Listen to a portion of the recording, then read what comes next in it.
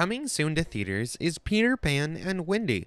This movie is starring the based Jude Law, Alexander Maloney, Ever Anderson, Yara Shahidi, Alyssa Wapanatuk, Joshua Pickering, Jacob E. Jupe, Molly Parker, Alan Tudyk, and Jim fucking Gaffigan for some reason.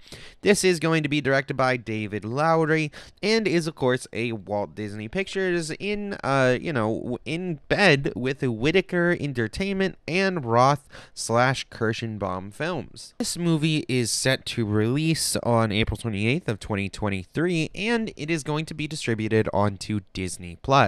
And the premise is as follows. Wendy Darling, a young girl afraid to leave her childhood home behind, meets Peter Pan, a boy who refuses to grow up. Alongside her brothers, Michael and John, and a tiny fairy, Tinkerbell, she travels with Peter to the magical world of Neverland.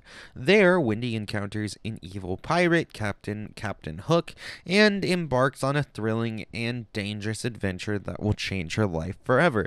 Now, one thing that I've never understood is if you already don't want to leave your home and don't want to grow up, who wants to deal with a fucking deadly pirate chasing you all the time? It doesn't seem like a very good trade-off for being yelled at for not cleaning your room. It definitely isn't a good trade-off for paying bills. I would much rather pay my heating and electric than be chased by a damn pirate all the time, but I digress. Now, I usually like to go a little bit into the director here. So, David Lowery, who is he and what has he done? Well, the only thing that I actually really recognize here for him is Pete's Dragon. This is also a Disney film.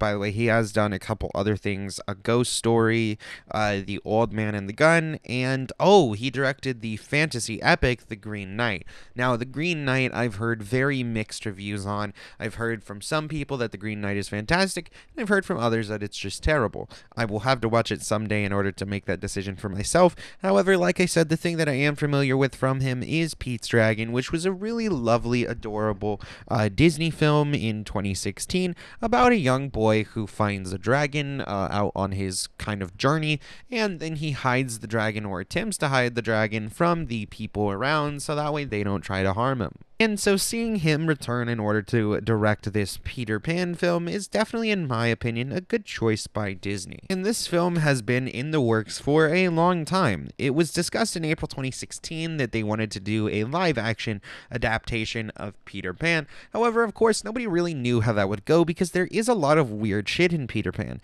For example, there's a lot of weird racial shit in the original Peter the Pan, which apparently they did remove in order to make it accessible by all audiences and remove various stigmas from it. It looks like the script was in production for at least a couple to a few years, and honestly, that gives me a little bit more hope as well. Taking your time on getting a really good and solid script down so you can get a really solid piece of work is always one of the most important things, and I think that that's a good sign that they wanted to put a good amount of time into that. Also, Jude Law as Hook is just a fucking perfect casting. Love to see it. Jude Law doesn't get enough work these days. He's a fantastic actor, and I'm just excited to see what he is going to do. And he's actually the reason that I knew about this film in the first place. I heard a while back that he was going to be portraying Hook in this upcoming Peter the Pan movie, and so I'm definitely excited to see that and see how it plays out. Hoping that it's as good as it is in my brain, you know? But that's really all we have about the Peter the Pan film right now, the live-action adaptation. So let me know what you guys think. Do you guys think this is going to be a terrible edition of it? Do you think it's going to be a pretty solid edition from the things that you've heard so far? Do you know any details that I missed? And on top of that, if there's any other things that you'd like us to talk about that are coming out soon or review, definitely let us know in the comments down below. You can also like and subscribe for more content like this in the future. You can we try to keep you guys up to date on the new movies that are going to be releasing and when they're going to be releasing. Also, real quick, if you are a fan of video games, we have a channel called Game & Sessions where we do a similar style of content, and we basically keep you guys in the loop of all of the upcoming video game releases, as well as we review recently released video games, and we do various playthroughs of stuff as well. So go give us a like and subscribe over there. And besides that, without further ado, I will see you all in the next Smokin' session. Right back.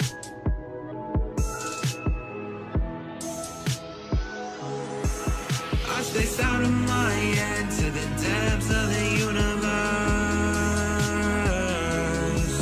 It's a spell or a chance just to open up a newer curve.